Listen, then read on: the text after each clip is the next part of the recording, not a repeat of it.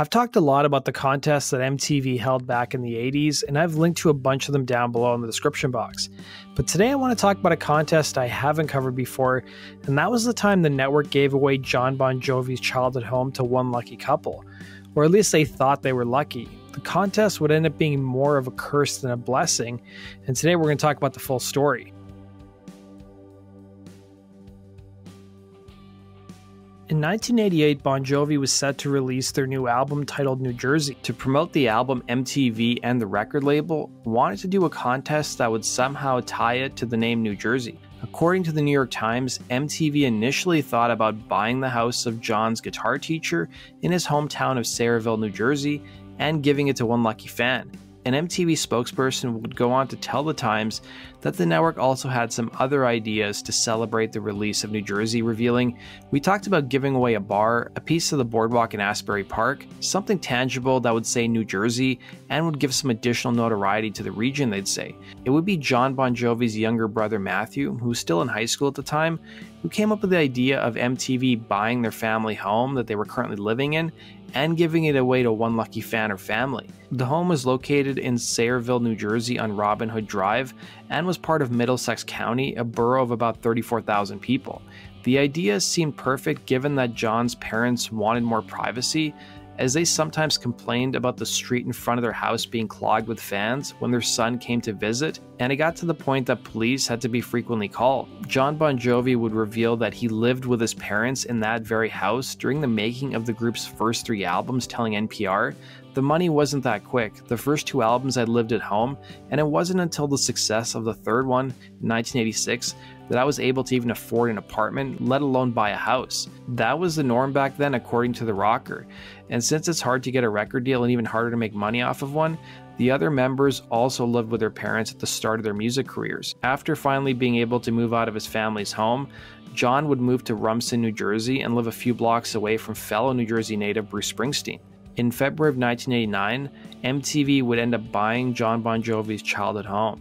While his parents and brother still lived there, the idea was for the family to live there until June of that year so Matthew could finish school. The network claimed to have paid fair market value for the home, and while they wouldn't give an exact figure, the New York Times would report that homes in the area were selling for around $300,000. Here's the promo that MTV ran for the contest. Hey, Tom. I heard you're giving your house away or something. Yes, what's that? But it's wintertime. What are you going to do? Yeah. Well, this isn't just a house, man. It's the place where I grew up. Oh, I get it. You're giving away your parents' house. That's what are you right. going to do with your parents? It's my boyhood home, man. This is Sayreville, New Jersey. This is the place where I learned about the finer things in life, like rock and roll and women. Down in that basement of yours, I remember that. It's not Graceland, but this is our own little piece of New Jersey Bon Jovi-style rock and roll history. And I want you to have it. You can win the house where Jon Bon Jovi grew up in MTV's Giving Away Bon Jovi's Home contest. Just watch MTV March 28th. When you see 3 Bon Jovi videos in a row and a message from John, call the flashing 900 number to win. We'll fly one randomly chosen winner and friend to New Jersey so John himself can conduct a personal tour of the place and hand over the keys and deed to his Graceland. A 2-story colonial in beautiful Sayreville with 4 bedrooms, 2.5 baths, and pool. We'll also throw in $10,000 for property taxes, plus a Kawasaki Eliminator motorcycle for Bennett's off to party with the rest of the band when we fly you to Bon Jovi's next gig. Dude, you sure you want to go through with this? Oh, what the hell? I'll have other childhoods. Following the contest closing, the New York Times would write, and I quote, "The Tuesday night contest caused jammed telephone lines in some areas as 800,000 callers tried to reach that number, with 192,000 calls coming during the first 2 minutes of the sweepstakes." An MTV spokesman would tell the Times, "We blew out the phone circuits in Chicago and Newark." MTV would choose 8 callers as finalists, and the network would hire an outside independent firm who asked for the finalists' family information, and based on what was provided, they selected a winner. The winners would be a couple from Pennsylvania named Jay and Judy Frappier, and the Times would interview Mrs. Frappier, who said she tried to call the network 15 times before winning the contest. Here's some snippets of MTV covering the contest winners, who got a tour of Bon Jovi's childhood home. Hi, I'm Judy Frappier. Hi, I'm Jay Frappier. We're the lucky winners of MTV's Jon Bon Jovi's house contest. Let's check out the house. Where's John? Come on inside. Hey, what's up, buddy? How you doing? on. So come on, let me show you around a little bit. We're downstairs and got the bathrooms and all that stuff. That's important. Yeah, you know.